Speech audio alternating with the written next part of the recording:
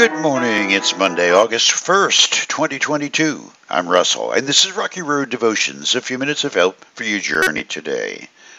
Our devotion today is entitled, Why Marriages Turn into Wars. And our scripture is Paul's letter to the Colossian church, chapter 3. Wives, submit to your husbands as is fitting for those who belong to the Lord. Husbands, love your wives and never treat them harshly.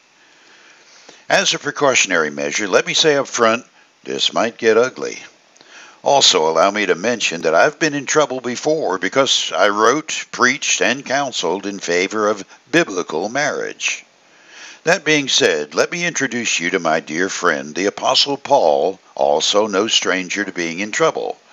With one word, Paul stirred 2 millennia of arguments over marriage. That word? Submit.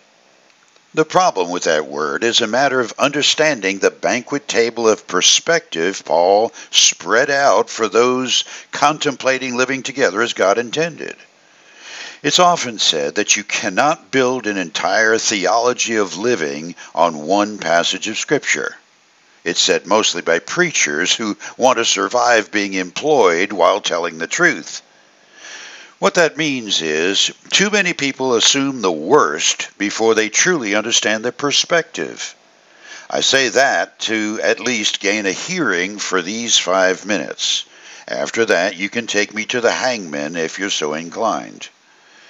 Paul's troublesome word, submit, is abhorrent in today's culture, especially in a time when equality police are everywhere.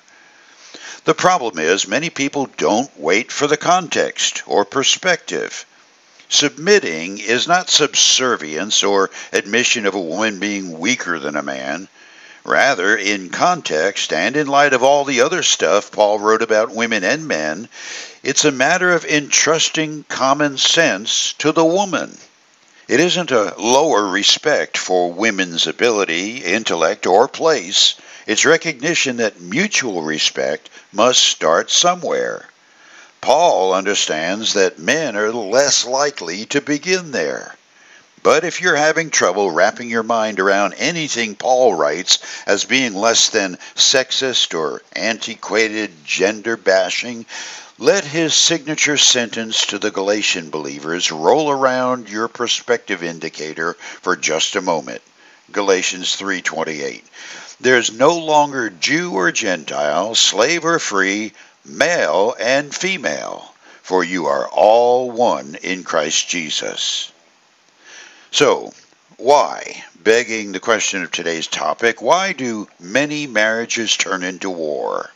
The answer is both a male and female failure to live together, fulfilling their role, rather than trying to protect their turf. Imagine a man winning the affection of a woman, then after successfully convincing her to marry him, making all his dreams come true, tries to live as independently as the bachelor, while still claiming his quote-unquote status as a husband. Imagine the woman planning and pulling off the elaborate dream wedding, putting every strain possible on the credit score. She then starts working on arranging the rest of their lives according to what the romantic moment looked like when she was the center of attention under that veil. This Mars versus Venus approach is the perfect storm setting for winding up in divorce court, where the only benefit is to the 401k of the lawyers. Rearrange the thinking to a man and a woman who listened to Apostle Paul's godly advice on marriage. The man, moving heaven and earth to love his wife, read that, do that which will support her in being the strongest, most excellent woman possible. That kind of man will trust, help, comfort, console when down, cheer when accomplishing, and you got that picture.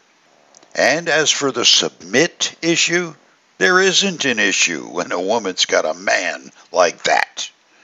For you today, love begins not with a kiss and the short path to the bedroom as seen on most of Hollywood's theological porn.